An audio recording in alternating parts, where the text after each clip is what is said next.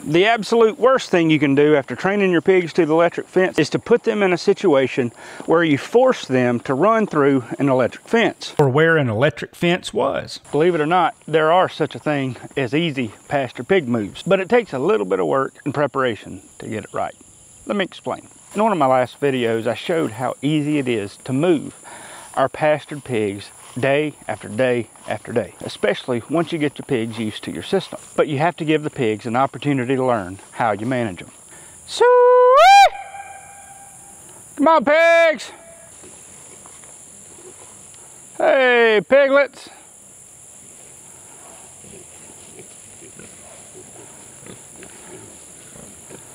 Look at all of them come. My goodness, you're getting thin. Oh, look at one of the little babies. One of the brand new babies that Midnight's got right there. These larger piglets that you see right here are 8 or 9 weeks old at this point. These larger piglets right now are running underneath the fences, and that's in part by design. You can tell that I put some feed outside the fence that the sows can't get to right here, primarily so that the piglets will always have feed to get. It's a process called creep feeding. Maybe I'll do another video on that some other time. The fences over here on this part of the farm are designed for the sows, so the little pigs kind of get used to darting underneath it. When I put them into the pig pen where I train them to the electric fence, they are usually scared to death. They know they can't run through the electric fence because there's a solid barrier. They know that if they touch it, they'll get shocked, but they're very, very hesitant. The absolute worst thing you can do after training your pigs to the electric fence is to put them in a situation where you force them to run through an electric fence. If you have to hurt them or chase them, you are always going to have problems. Once they've been trained to respect the electric fence, it's important that you don't try to push them too far. Most of the problem that comes when moving pigs through different grazing paddocks is because we're trying to force the pigs to move at a certain time. I can't tell you the number of times that I've set up an electric fence right here and an electric fence right there, but because of the design setup, I had to move all the pigs from this paddock to the next paddock over so that I could roll up this paddock. What that means is we usually have to get the pigs to move quickly, or we have to get them to move within the first hour or two, and we have to push the pigs to move more quickly than they're comfortable. Pigs are smart creatures, but just like people, they do a lot better when you give them a chance to slowly overcome their hesitation, their fear, or whatever on their own. If you try to push a pig through a paddock, if you try to force a pig to do something it's not going to want to do, just like people, a lot of times they will rebel and they'll run through a solid electric fence rather than go into an area where the electric fence is down, but they think a fence is. I've been there, I've done that, I've got the stickers and the trophies to prove it.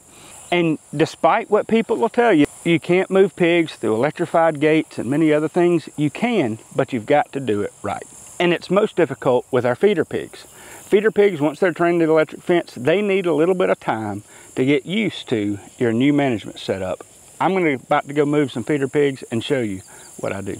Unfortunately, the paddock that I'm setting up in is about 120 feet or so across, and it's going to take just a little bit more work to get the pig paddock set up the way that I want to. Where the breeder gilts are over here is the most recent bit of cross fencing that I've done. This 5-acre field that the feeder pigs are in, I only put up 2 cross fences. I need to put up a cross fence to divide this one in half and the one that the pigs are in now in half. I'll do that at some point. But what that means is it takes a little bit more time. You may think that it's twice as much work.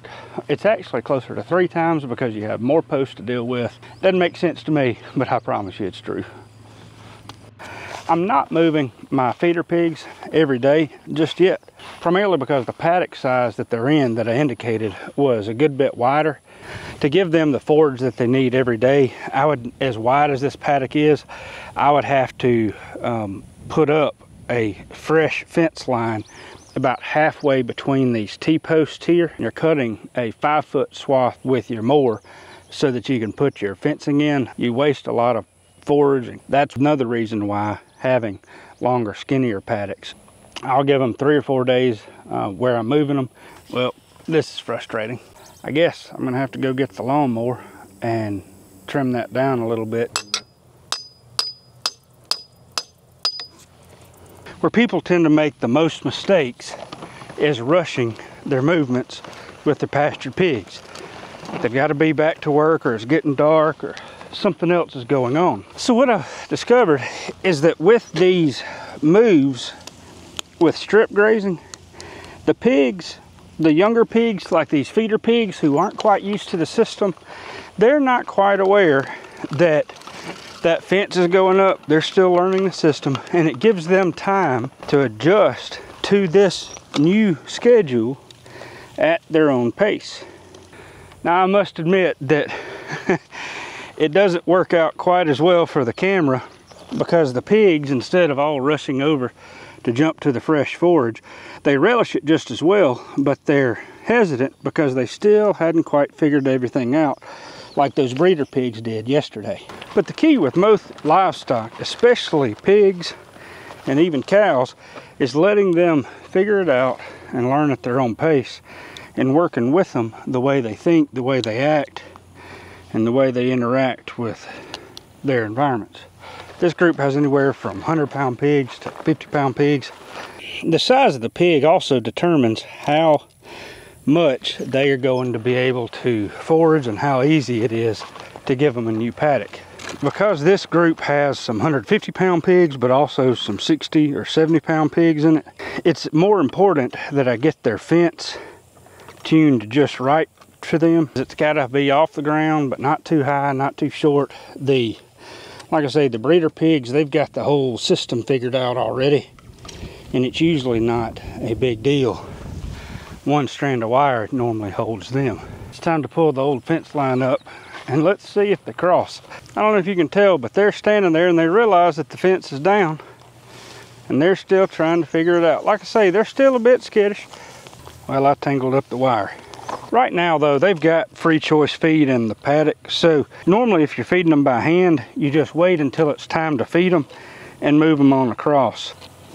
Quite honestly, this group's willingness to go on and jump across the fence for feed says a lot about pigs' love of fresh forage. They've got a ton of grain over there in a self-feeder, and they can eat whatever they want whenever they want. Now see, these pigs, they want to come across. That Burke Mango cross right there wants to come across. That one, that Burke Mango barrow right there, paced up and down the fence a second ago. See, both those mangoes have crossed now. That's because of I gave them their time. But see, that Berkshire right there staring at me is a little hesitant. She's just barely stepping across where that fence line was.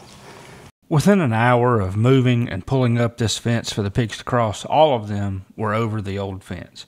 Now, if I had tried to push the pigs across the fence without giving them their space or time, it would not have gone well. But strip grazing offers them the opportunity to learn at their own pace.